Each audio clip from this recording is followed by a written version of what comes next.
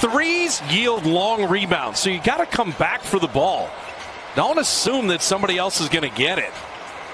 Wiggins, tough turn and fade. And Andrew Wiggins opens the scoring for the Dubs. Sort of like Portland has when they have McCollum and Lillard. Oubre tipped that away. Wiggins on the counterattack. Steph gives it right back to him. That was pretty. Mike Conley's been the hottest member of the Jazz, but he misfires.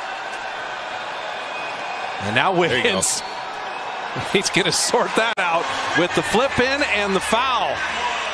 And Steph didn't give up on his teammate.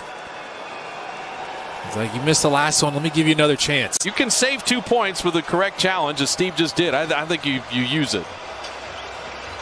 Wiggins down the lane. Andrew Wiggins, what a game. That's such an aggressive drive. As soon as he got it, knew he could rip it through.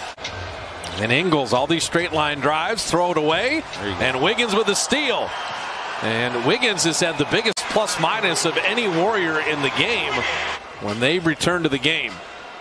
Utah's making their move. Wiggins down the lane. Andrew Wiggins, what a game! 23 points on 10 of 13 shooting. Gang rebound. Wiggins with a big step, floating it in.